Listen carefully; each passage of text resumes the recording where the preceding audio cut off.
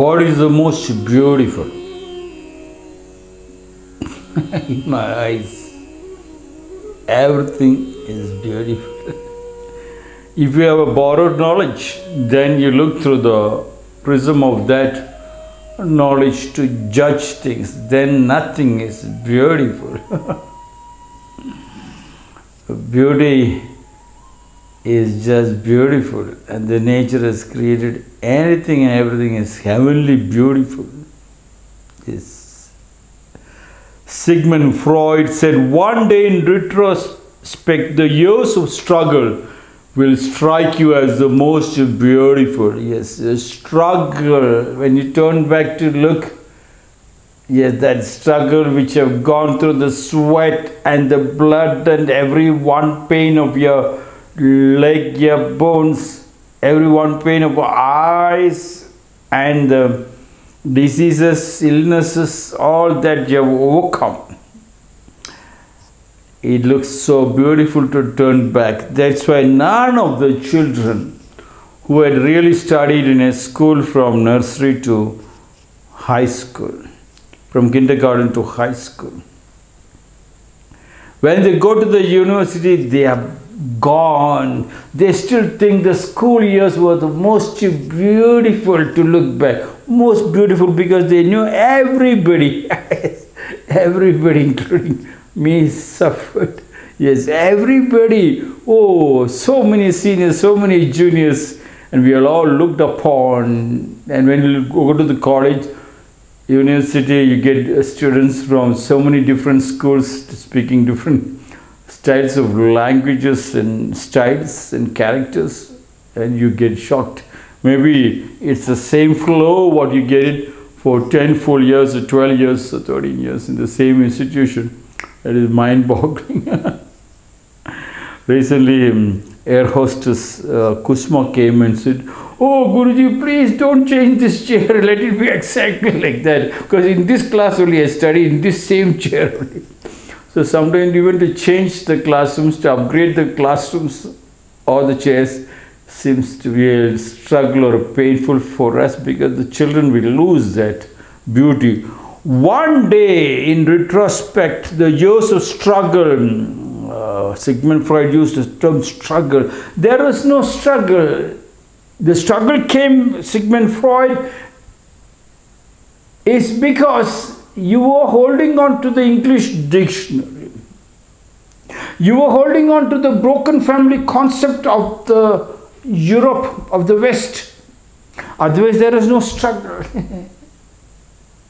When you are in a family, when you have a joint family and family tree, in the West, they broke the family and the joint family and the family tree. So everything looks like a struggle. And then children have been taught it's a struggle. They are torturing you, they are squeezing out. If the doctors doesn't squeeze out the pus from the body, how will the body become strong? The last drop of a talent has to be squeezed out, and the children, that is kind of a torture.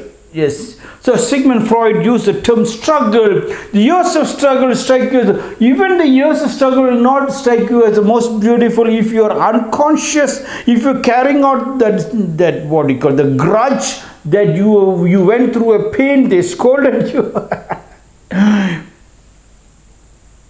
In Japan, they say every child will not go home if the teacher has not given them one bang to them. Yes, one strike. And it was the same with the Kyokushin karate, when the greatest masters, 5th dan, 6th dan, 7th dan, sit in the steps and cry because their grandmaster did not give them one hit on their bum. Means he has not observed me. Yes. A hit observes and corrects it. Everybody looking for correction, observation. That was not struggle. That was not painful. Yes. The years of struggle will strike you as the most beautiful. No, it was not. First of all, it was not a struggle. I tell you, even if it is struggle, if you say it is struggle, you are unconscious. You are a bookish knowledge. If you say it's a struggle, you say they are torturing you, they are squeezing me, then you are not a karma yogi. Then you will live your total life throughout till the last drop of your day of your last breath of your on your deathbed also. You will go with a painful heart because you have not enjoyed everything which came to you. When pain comes, you have to taste it and say, I am enjoying that pain, like how they take the pickle and say, yes. Not only the sweet. Sigmund Freud said, one day in retrospect to the struggle, the years of struggle strike you as the most beautiful. That first of all, avoid the term struggle. And it will strike you as the most beautiful. Yes, turning back is one thing, and every day is a beautiful thing. Every one moment. I had a kachua. In Kannada, they call it ame. It's a tortoise. And she used to walk right to my room, and I feed her. If I'm out, she goes and searches in all the rooms where I am. The moment I enter, she comes to me. When the tortoise was donated to me as a present, I looked at it as an ugly creature. And when she put her neck out, I felt it was a snake neck, ugly looking, yes. After some time, when she started following me, I'm the one who was feeding. And slowly she put the neck out, I started tickling her neck. She giving her neck a little more longer for me. We became so friendly. I felt she was the most beautiful thing I ever had in my life. It's a love. When you melt with, they say love is blind. Because people say love is blind because they look at the beauty of the external things. Yes. If you have a family, you will understand it was not a struggle. Every one moment of a whack from a grandmother, grandfather, a pinch from an uncle and auntie, a squeeze.